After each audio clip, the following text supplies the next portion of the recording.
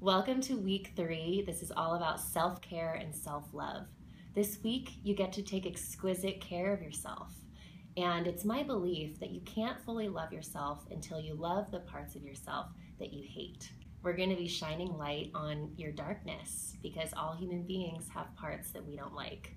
You'll have opportunities to meditate and fully listen to what your body is telling you. We're so busy so much of the time feeding the children, getting the work done, making money that we forget to listen. And this is an opportunity for you to get real with your body.